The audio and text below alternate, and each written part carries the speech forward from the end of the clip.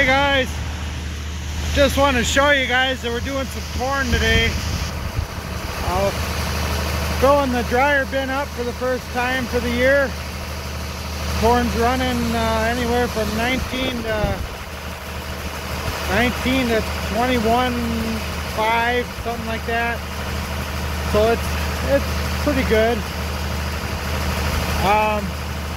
One improvement we made to the bin site this year, we kind of put a drive over pit in sort of thing. We also bought a couple of augers to make that work.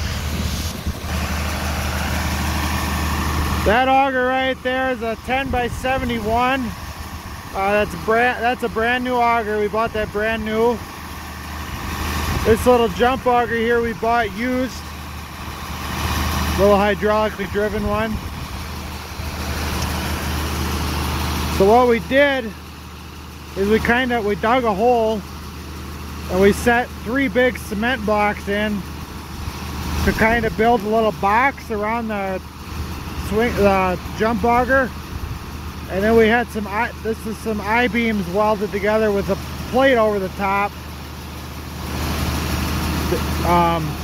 That's kind of a bridge for this side of the tractor and the wagon, and then the other side's pretty much on the ground or on that block that's running that way.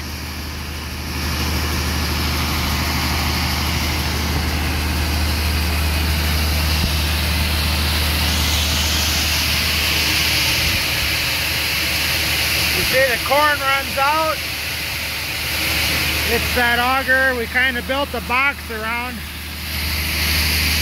And it comes right up here, dumps into this, right up in the bin. So, I don't know, hopefully you guys can hear me okay. So we bought this auger brand new. We decided that we were gonna try and use our old swing auger, try and retrofit it, because the actual swing hopper auger on that auger was shot.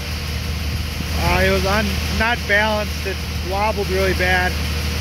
So we ended up buying this little jump auger. We were going to try and make it work. We just had to bite the bullet and buy a brand new auger.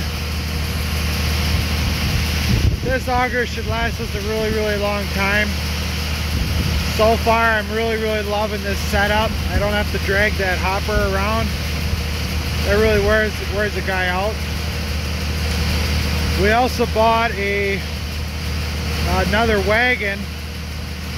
It's just a center dump wagon.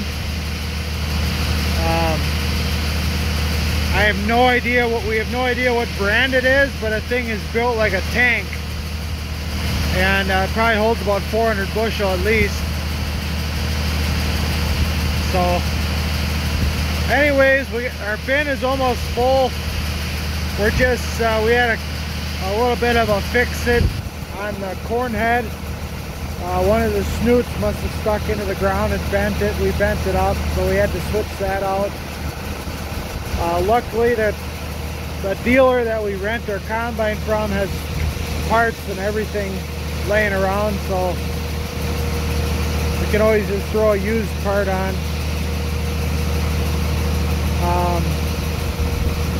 This is probably, I think we're going to do one more load with the other wagon, and then combine enough to feed the steers for a couple days. We're going to switch back to beans, dry the bin down, and then we'll transfer in the next couple of days.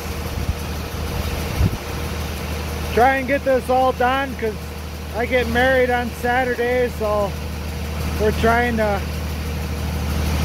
I'm kind of stressed out I should be thinking about my wedding day. Instead, I'm worried about all the farm work I gotta get done. But I guess that's just how I am. So anyways, thanks for watching. Quick little update.